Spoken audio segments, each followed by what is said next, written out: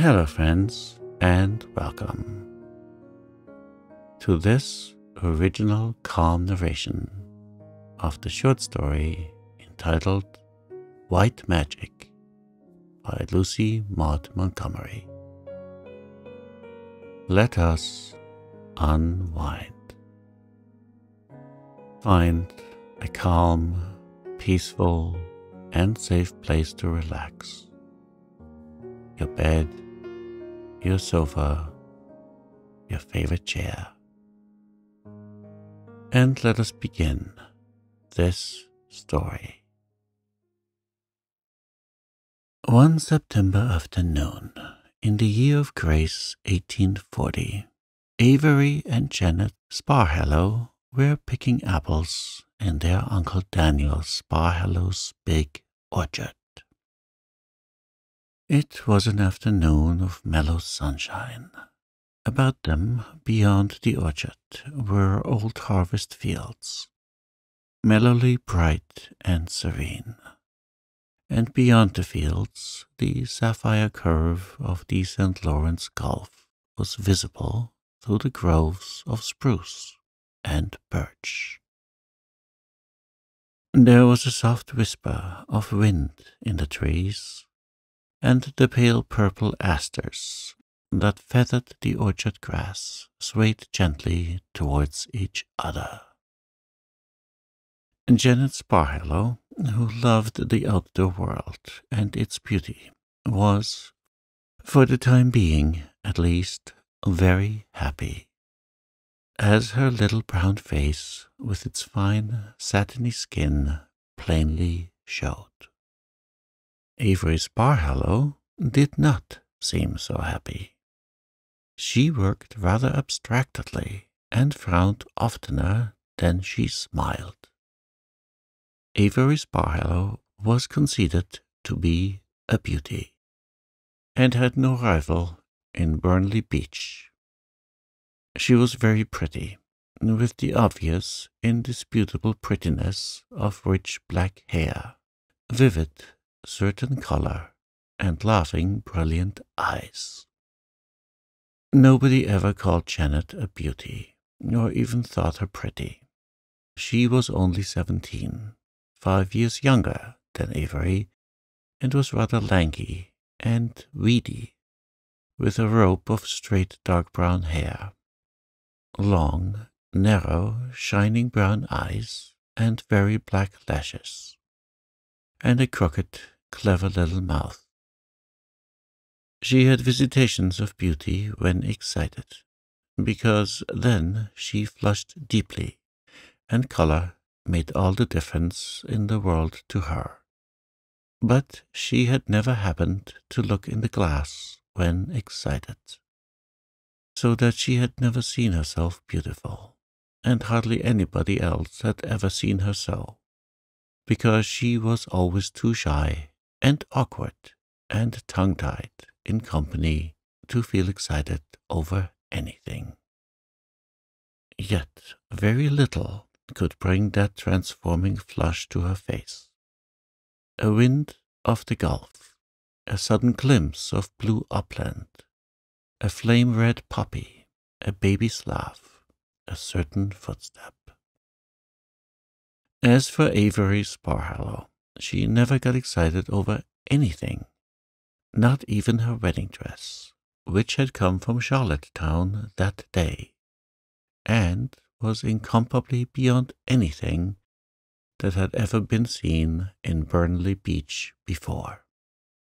For it was made of an apple-green silk sprayed over with tiny rosebuds, which had been specially sent for to England, where Aunt Matilda Sparhallow had a brother in the silk trade. Avery Sparhallow's wedding dress was making far more of a sensation in Burnley Beach than her wedding itself was making. For Randall Burnley had been dangling after her for 3 years, and everybody knew that there was nobody for Sparhallow to marry except a Burnley, and nobody for Burnley to marry except a Sparhallow. only one silk dress, and I want a dozen, Avery had said scornfully. What would you do with a dozen silk dresses on a farm? Janet asked wonderingly. Oh, what indeed, agreed Avery with an impatient laugh. Randall will think just as much of you in drugget as in silk, said Janet, meaning to comfort. Again, Avery laughed. That is true. Randall never notices what a woman has on. I like a man who does notice, and tells me about it. I like a man who likes me better in silk than in drugget. I will wear this rosebud silk when I am married, and it will be supposed to last me the rest of my life and be worn on all state occasions, and in time become an heirloom like Aunt Matilda's hideous blue satin. I want a new silk dress every month. Janet paid little attention to this kind of raving. Avery had always been more or less discontented. She would be content enough after she was married. Nobody could be discontented who was Randall Burnley's wife. Janet was sure of that. Janet liked picking apples. Avery did not like it, but Aunt Matilda had decreed that the red apples should be picked that afternoon. And Aunt Matilda's word was law at the Sparhallow farm, even for wilful Avery. So they worked and talked as they worked, of Avery's wedding, which was to be as soon as Bruce Gordon should arrive from Scotland. I wonder what Bruce will be like, said Avery. It is 8 years since he went home to Scotland. He was 16 then. He will be 24 now. He went away a boy. He will come back a man. I don't remember much about him, said Janet. I was only 9 when he went away. He used to tease me. I do remember that. There was a little resentment in her voice. Janet had never liked being teased. Avery laughed. You were so touchy, Janet. Touchy people always get teased. Bruce was very handsome, and as nice as he was handsome. Those 2 years he was here were the nicest, gayest time I ever had. I wish he had stayed in Canada, but of course he wouldn't do that. His father was a rich man, and Bruce was ambitious. Oh, Janet, I wish I could live in the old land. That would be life. Janet had heard all this before, and could not understand it. She had no hankering for either Scotland or England. She loved the new land and its wild, virgin beauty. She yearned to the future, never to the past. I'm tired of Burnley Beach, Avery went on passionately, shaking apples wildly off a laden bow by way of emphasis. I know all the people, what they are, what they can be. It's like reading a book for the 20th time. I know where I was born and who I'll marry, and where I'll be buried. That's knowing too much. All my days will be alike when I marry Randall. There will never be anything unexpected or surprising about them. I tell you, Janet, Avery seized another bough and shook it with a vengeance. I hate the very thought of it. The thought of what? Said Janet in bewilderment.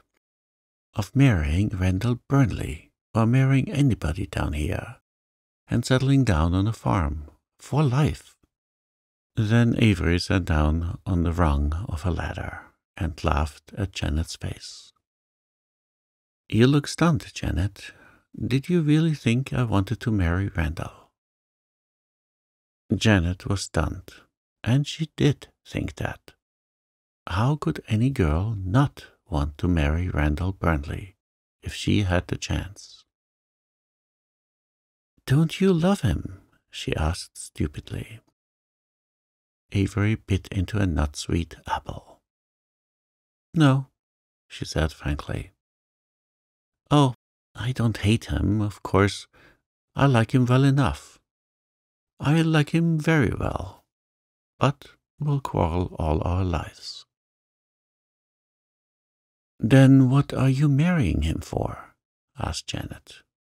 Why, I'm getting on 22. All the girls of my age are married already. I won't be an old maid. And there's nobody but Randall. Nobody good enough for a Sparhallow, that is. You wouldn't want me to marry Ned Adams or John Buchanan, would you? No, said Janet, who had her full share of the Sparhallow pride. Well, then, of course, I must marry Randall. That's settled, and there's no use making faces over the notion. I'm not making faces, but I'm tired of hearing you talk as if you thought I adore him, and must be in the seventh heaven because I was going to marry him. You romantic child. Does Randall know you feel like this? Asked Janet in a low tone. No, Randall is like all men, vain and self-satisfied, and believes I'm crazy about him. It's just as well to let him think so, until we're safely married anyhow.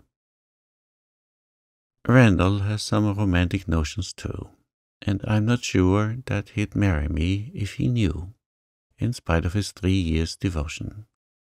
And I have no intention of being jilted 3 weeks before my wedding day. Avery laughed again and tossed away the core of her apple. Janet, who had been very pale, went crimson and lovely. She could not endure hearing Randall criticized. Vain and self-satisfied. When there was never a man less so. She was horrified to feel that she almost hated Avery.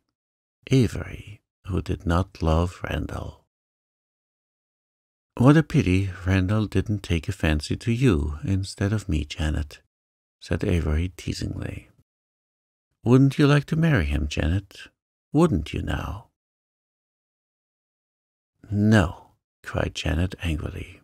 I just like Randall. I've liked him ever since that day when I was a little thing, and he came here and saved me from being shut up all day in that dreadful dark closet, because I broke Aunt Matilda's blue cup, when I hadn't meant to break it. He wouldn't let her shut me up. He is like that. He understands. I want you to marry him because he wants you, and it isn't fair that you...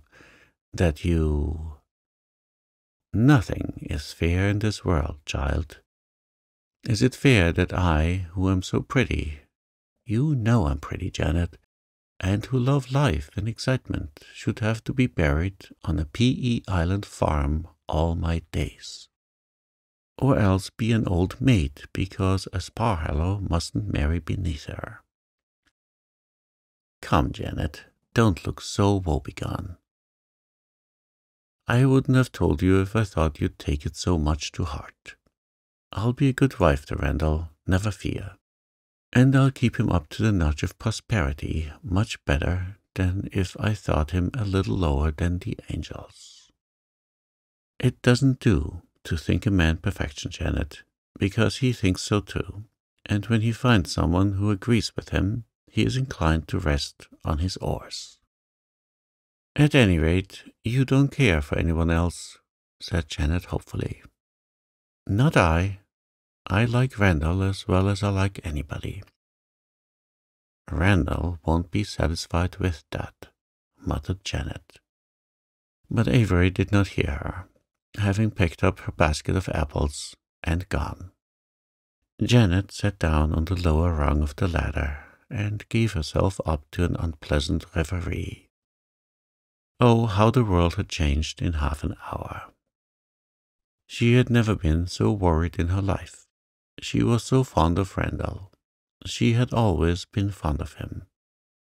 Why, he was just like a brother to her.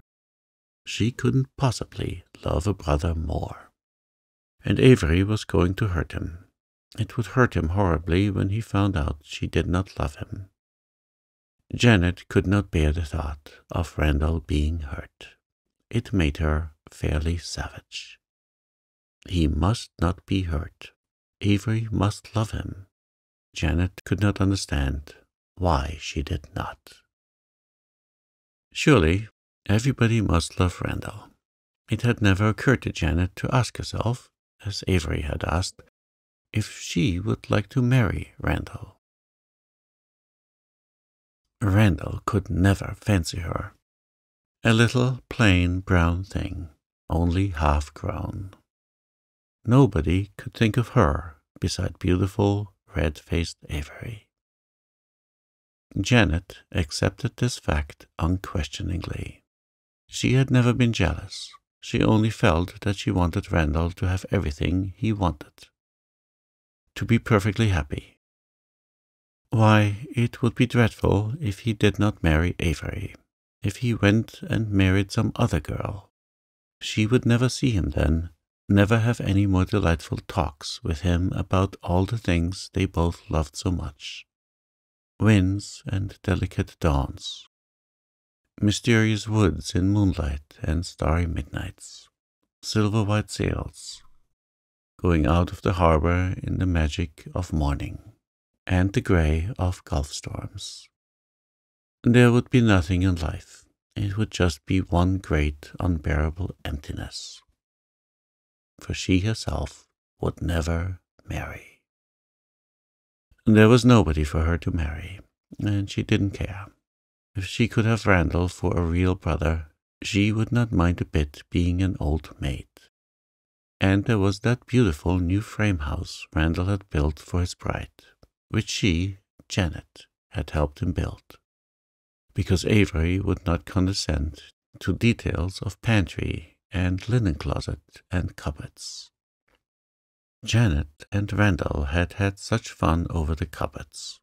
No stranger must ever come to be mistress of that house. Randall must marry Avery, and she must love him. Could anything be done to make her love him? "I believe I'll go and see Granny Thomas," said Janet desperately. She thought this was a silly idea, but it still haunted her and would not be shaken off. Granny Thomas was a very old woman who lived at Burnley Cove, and was reputed to be something of a witch. That is, people who were not Sparhallows or Burnleys gave her that name. Sparhallows or Burnleys, of course, were above believing in such nonsense. Janet was above believing it, but still. The sailors along shore were careful to keep on the good side of Granny Thomas, lest she brew an unfavorable wind for them, and there was much talk of love potions. Janet knew that people said Peggy Buchanan would never have got Jack McCloud if Granny had not given her a love potion. Jack had never looked at Peggy, though she was after him for years, and then, all at once, he was quite mad about her, and married her, and wore her life out with jealousy. And Peggy, the homeliest of all the Buchanan girls. There must be something in it, and Janet made a sudden desperate resolve. She would go to Granny and ask her for a love potion to make Avery love Randall. If Granny couldn't do any good, she couldn't do any harm. Janet was a little afraid of her and had never been near her house. But what wouldn't she do for Randall? Janet never lost much time in carrying out any resolution she made. The next afternoon she slipped away to visit Granny Thomas. She put on her longest dress and did her hair up for the first time. Granny must not think her a child, She rowed herself down to the long pond, to the row of golden-brown sand dunes that parted it from the gulf. It was a wonderful autumn day. There were wild growths and colors and scents in sweet procession all around the pond. Every curve in it revealed some little whim of loveliness. On the left bank, in a grove of birch, was Randall's new house, waiting to be sanctified by love and joy and birth. Janet loved to be alone thus with the delightful day. She was sorry when she had walked over the stretch of windy, weedy sea fields and reached Granny's little tumble-down house at the cove. Sorry and a little frightened as well, but only a little. There was good stuff in Janet. She lifted the latch boldly and walked in when Granny bade. Granny was curled up on a stool by her fireplace, and if ever anybody did look like a witch, she did. She waved her pipe at another stool, and Janet sat down, gazing a little curiously at Granny, whom she had never seen at such close quarters before. "Will I look like that when I am very old?" she thought, beholding Granny's wizened, marvelously wrinkled face. "I wonder if anybody will be sorry when you die."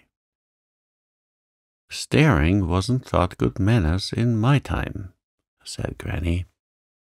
Then, as Janet blushed crimson under the rebuke, she added, "Keep red like that instead of white, and you won't need no love ointment." Janet felt a little cold thrill. How did Granny know what she had come for? Was she a real witch after all? For a moment she wished she hadn't come. Perhaps it was not right to tamper with the powers of darkness. Peggy Buchanan was notoriously unhappy. If Janet had known how to get herself away, she would have gone without asking for anything. Then a sound came from the lean-to behind the house. "Shh! I hear the devil grunting like a pig," muttered Granny, looking very impish. But Janet smiled a little contemptuously. She knew it was a pig and no devil. Granny Thomas was only an old fraud.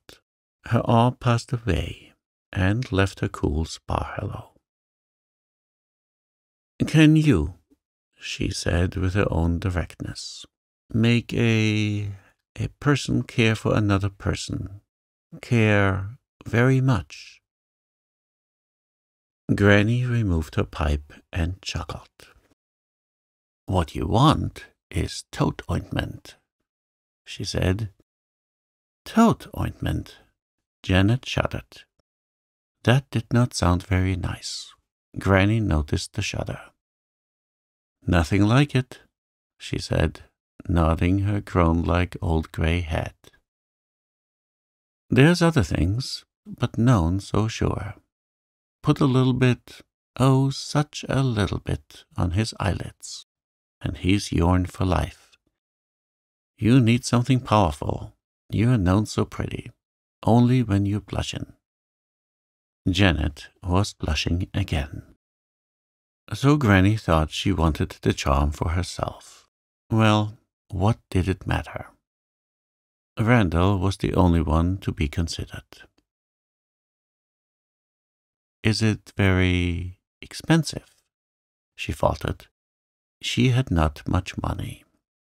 Money was no plentiful thing on a PEI farm in 1840. "Oh, no," Granny leered. "I don't sell it. I gives it. I like to see young folks happy. You don't need much, as I've said. Just a little smooch, and you'll have your man, and send old Granny a bite of the wedding cake, and figure baccy for luck, and a bid to the fair's christening. Don't forget that, dearie." Janet was cold again with anger. She hated old Granny Thomas. She would never come near her again. "I'd rather pay you its worth," she said coldly. "You couldn't, dearie. What money could be enough for such a treasure? But that's the Sparhallow pride. Well, go. See if the Sparhallow pride and the Sparhallow money will buy you your lad's love." Granny looked so angry that Janet hastened to appease her. "Oh, please forgive me. I meant no offense. Only it must have cost you much trouble to make it." Granny chuckled again. She was vastly pleased to see a Sparhallow suing to her. A Sparhallow. "Toads am cheap," she said. "It's all in the knowing how and the time of the moon. Here, take this little pill-box. There's enough in it, and put a little bit on the eyelids when you've gotten the chance. And when he looks at you, he'll love you. Mind you, though, that he looks at no other first. It's the first one he sees that he'll love. That's the way it works." "Thank you." Janet took the little box. She wished she dared to go at once. But perhaps this would anger Granny. Granny looked at her with a twinkle in her little, incredibly old eyes. "Be off," she said. "You're in a hurry to go. You're as proud as any of the proud Sparhallows. But I bear you no grudge. I like proud people when they have to come to me to get help." Janet found herself outside with a relieved heart in her bosom and her little box in her hand. For a moment she was tempted to throw it away, but no. Randall would be so unhappy if he found out Avery didn't love him. She would try the ointment at least. She would try to forget about the toads, and not let herself think how it was made. Something might come of it. Janet hurried home along the shore, where a silvery wave broke in a little lovely silvery curve on the sand. She was so happy that her cheeks burned, and Randall Burnley, who was sitting on the edge of her flat when she reached the pond, looked at her with admiration. Janet dropped her box into her pocket stealthily when she saw him. What with her guilty secret, she hardly knew whether she was glad or not when he said he was going to row her up the pond. "I saw you go down an hour ago, and I've been waiting ever since," he said. "Where have you been?" "Oh, I just wanted a walk this lovely day," said Janet miserably. She felt that she was telling an untruth, and this hurt her horribly, especially when it was Randall. This was what came of truck with witches, and were led into falsehood and deception straight away. Again, Janet was tempted to drop Granny's pillbox into the depths of Burnley Pond, and again she decided not to, because she saw Randall Burnley's deep-set, blue-gray eyes that could look tender or sorrowful or passionate or whimsical as he willed, and thought how they would look when he found Avery did not love him. So Janet drowned the voice of conscience, and was brazenly happy. Happy because Randall Burnley rowed her up the pond. Happy because he walked halfway home with her over the autumnal fields. Happy because he talked of the day and the sea and the golden weather, as only Randall could talk. But she thought she was happy because she had in her pocket what might make Avery love him. Randall went as far as the stile in the birch wood between the Burnley and the Sparhallow land, and he kept her there talking for another half-hour. And though he talked only of a book he had read and a new puppy he was training, Janet listened with her soul in her ears. She talked too, quite freely. She was never in the least shy or tongue-tied or awkward in Randall's company. There she was always at her best, with a delightful feeling of being understood. She wondered if he had noticed she had her hair done up. Her eyes shone and her brown face was full of rosy, kissable hues. When he finally turned away homeward, life went flat. Janet decided she was very tired after her long walk and her trying interview. But it did not matter, since she had her love potion. That was so much nicer a name than toad ointment. That night Janet rubbed mutton tallow on her hands. She had never done that before. She had thought it vain and foolish.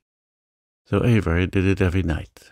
But that afternoon on the pond, Randall had said something about the beautiful shape of her pretty slender hands. He had never paid her a compliment before. Her hands were brown and a little hard, not soft and white like Avery's. So Janet resorted to the mutton tallow. If one had a scrap of beauty, if only in one's hands, one might as well take care of it. Having got her ointment, the next thing was to make use of it. This was not so easy, because, in the first place, it must not be done when there was any danger of Avery's seeing some other than Randall first, and it must be done without Avery's knowing it. The two problems combined were almost too much for Janet. She bided her chance like a watchful cat, but it did not come. 2 weeks went by, and it had not come. Janet was getting very desperate. The wedding day was only a week away. The bride's cake was made, and the turkeys fattened. The invitations were sent out.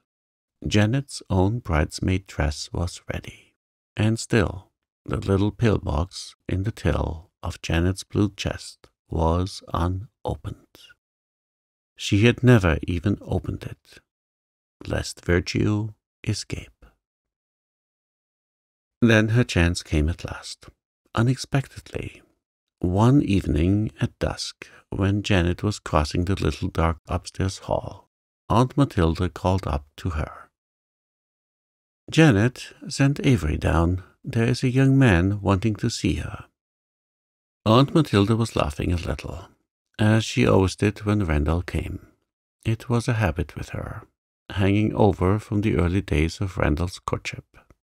Janet went on into the room to tell Avery, and lo, Avery was lying asleep on her bed, tired out from her busy day.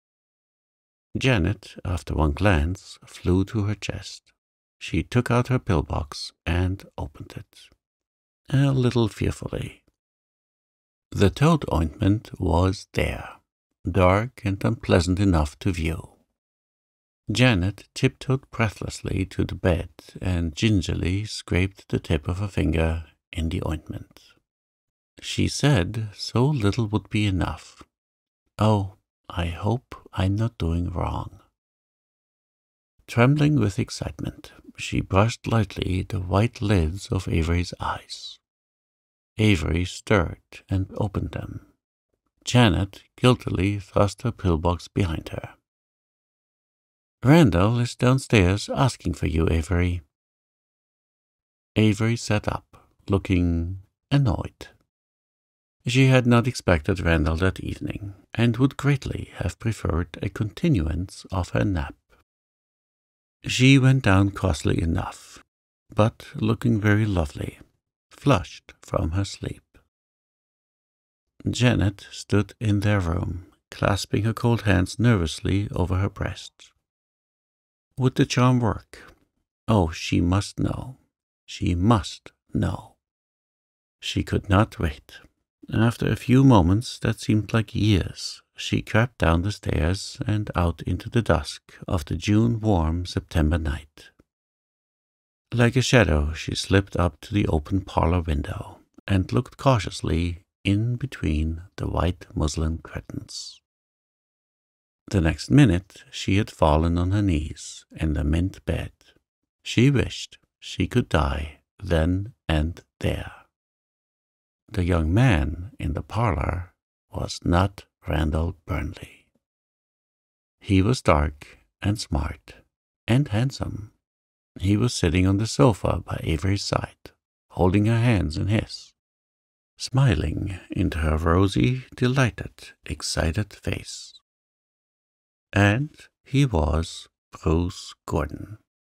No doubt of that. Bruce Gordon, the expected cousin from Scotland. Oh, what have I done? What have I done?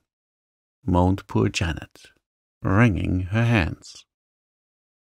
She had seen Avery's face quite plainly, had seen the look in her eyes. Avery had never looked at Randall Burnley like that. Granny Thomas's abominable ointment had worked all right, and Avery had fallen in love with the wrong man. Janet, cold with horror and remorse, dragged herself up to the window again and listened. She must know. She must be sure. She could hear only a word here and there, but that word was enough. "I thought you promised to wait for me, Avery," Bruce said reproachfully. "You were so long in coming back, I thought you had forgotten me," cried Avery. "I think I did forget a little, Avery. I was such a boy. But now, well, thank heaven I haven't come too late." There was silence, and shameless Janet, peering over the window sill, saw what she saw. It was enough. She crept away upstairs to her room. She was lying there across the bed when Avery swept in. A splendid, transfigured Avery, flushed triumphant. Janet sat up, pallid, tear-stained, and looked at her. "Janet," said Avery, "I'm going to marry Bruce Gordon next Wednesday night instead of Randall Burnley." Janet sprang forward and caught Avery's hand. "You must not," she cried wildly. "It's all my fault. Oh, if I could only die. I got the love ointment from Granny Thomas to rub on your eyes to make you love the first man you would see. I meant it to be Randall. I thought it was Randall. Oh, Avery." Avery had been listening, between amazement and anger. Now, anger mastered amazement. "Janet Sparhallow," she cried, "are you crazy? Or do you mean that you went to Granny Thomas, you, a Sparhallow, and asked for a love philter to make me love Randall Burnley?" "I didn't tell her it was for you. She thought I wanted it for myself," moaned Janet. "Oh, we must undo it. I'll go to her again. No doubt she knows of some way to undo the spell." Avery, whose rages never lasted long, threw back her dark head and laughed ringingly. "Janet Sparhallow, you talk as if you lived in the Dark Ages. The idea of supposing that horrid old woman could give you love philters. Why, girl, I've always loved Bruce, always. But I thought he'd forgotten me. And tonight, when he came, I found he hadn't. There's the whole thing in a nutshell. I'm going to marry him and go home with him to Scotland." "And what about Randall?" said Janet, corpse white. "Oh, Randall pooh. Do you suppose I'm worrying about Randall? But you must go to him tomorrow and tell him for me, Janet." "I will not. I will not." "Then I'll tell him myself, and I'll tell him about you going to Granny," said Avery cruelly. "Janet, don't stand there looking like that. I have no patience with you. I shall be perfectly happy with Bruce. I would have been miserable with Randall. I know I shan't sleep a wink tonight. I'm so excited." Why, Janet, I'll be Mrs. Gordon of Gordon Bray, and I'll have everything heart can desire, and the man of my heart to boot. What has lanky Randall Burnley with his little 6-roomed house to set against that? If Avery did not sleep, neither did Janet. She lay awake till dawn, suffering such misery as she had never endured in her life before. She knew she must go to Randall Burnley tomorrow and break his heart. If she did not, Avery would tell him what Janet had done, and he must not know that. He must not. Janet could not bear that thought. It was a pallid, dull-eyed Janet who went through the birch wood to the Burnley farm next afternoon, leaving behind her an excited household, where the sudden change of bridegrooms, as announced by Avery, had rather upset everybody. Janet found Randall working in the garden of his new house, setting out rose bushes for Avery. Avery, who was to jilt him at the very altar, so to speak. He came over to open the gate for Janet, smiling his dear smile. It was a dear smile. Janet caught a breath over the dearness of it, and she was going to bolt it off his face. She spoke out with plainness and directness. When you had to deal a mortal blow, why try to lighten it? Avery sent me to tell you that she is going to marry Bruce Gordon instead of you. He came last night, and she says that she had always liked him best. A very curious change came over Randall's face, but not the change Janet had expected to see. Instead of turning pale, Randall flushed, and instead of a sharp cry of pain and incredulity, Randall said in no uncertain tones, "Thank God." Janet wondered if she were dreaming. Granny Thomas's love potion seemed to have turned the world upside down. For Randall's arms were about her, and Randall was pressing his lean bronzen cheek to hers, and Randall was saying, "Now I can tell you, Janet, how much I love you." "Me? Me?" choked Janet. "You? Why, you're in the very core of my heart, girl. Don't tell me you can't love me. You can. You must. Why, Janet." For his eyes had caught and locked with hers for a minute. "You do." There were 5 minutes above which nobody can tell anything, for even Randall and Janet never knew clearly just what happened in those 5 minutes. Then Janet, feeling somehow as if she had died and then come back to life, found her tongue. 3 years ago you came courting Avery," she said reproachfully. 3 years ago you were a child. I did not think about you. I wanted a wife. And Avery was pretty. I thought I was in love with her. Then you grew up all at once, and we were such good friends. I never could talk to Avery. She wasn't interested in anything I said, and you have eyes that catch a man. I've always thought of your eyes, but I was honor-bound to Avery. I didn't dream you cared. You must marry me next Wednesday, Janet. We'll have a double wedding. You won't mind being married so soon?" "Oh, no, I won't mind," said Janet dazedly. "Only, oh, Randall, I must tell you. I didn't mean to tell you. I'd have rather died, but now. I must tell you about it now, because I can't bear anything hidden between us. I went to old Granny Thomas and got a love ointment from her to make Avery love you, because I knew she didn't. And I wanted you to be happy, Randall. Don't. I can't talk when you do that. Do you think Granny's ointment could have made her care for Bruce?"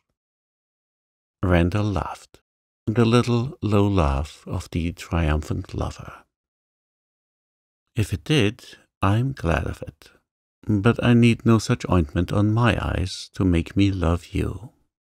You carry your filter in that elfin little face of yours, Janet.